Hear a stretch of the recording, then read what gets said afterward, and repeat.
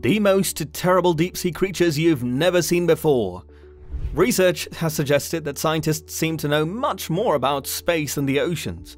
Therefore, a majority of the creatures lurking below the surface may as well be aliens. Some research suggests that around 91% of these marine animals are still unknown to us. But what are these sea creatures? Are they dangerous? Why do we know so little about them? Continue watching the video till the end to know more. Starting with the peacock mantis shrimp.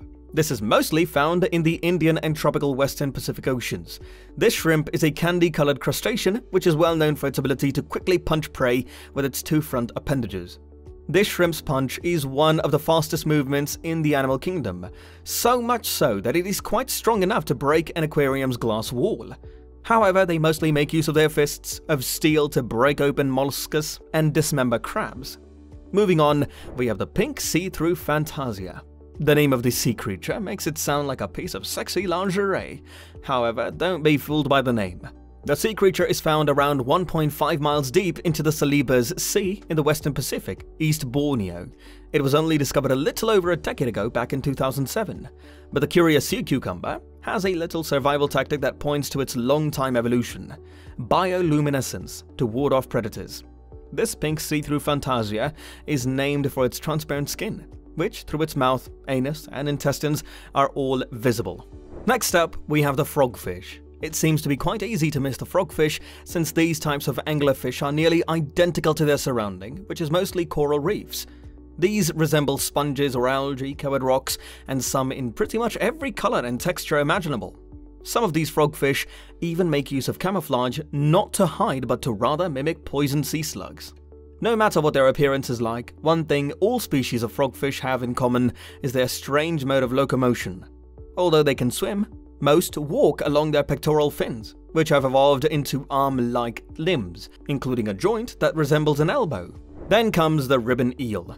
This eel is usually seen nestled into burrows around coral reefs, and it lives in the Indonesian waters from East Africa to southern Japan, Australia, and French Polynesia.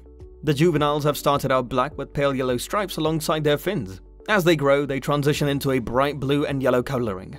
These eels are considered protrendic hermaphrodites, meaning they change sex from male to female several times throughout their lives. Moving on, we have the frilled shark. This is one of the most creepy-looking creatures in the deep sea.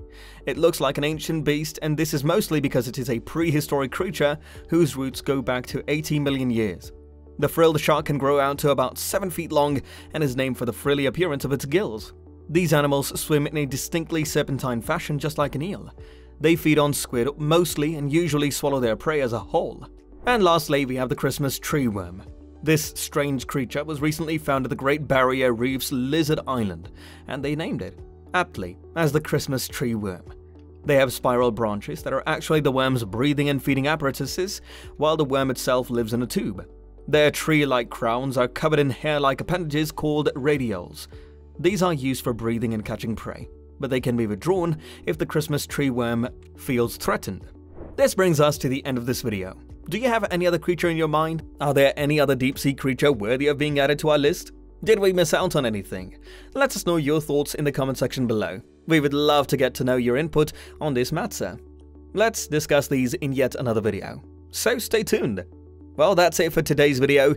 We hope you've enjoyed watching it. If you've liked the video, then make sure to smash the like button and hit the subscribe button too. Don't forget to press the bell icon to never miss another update from our channel.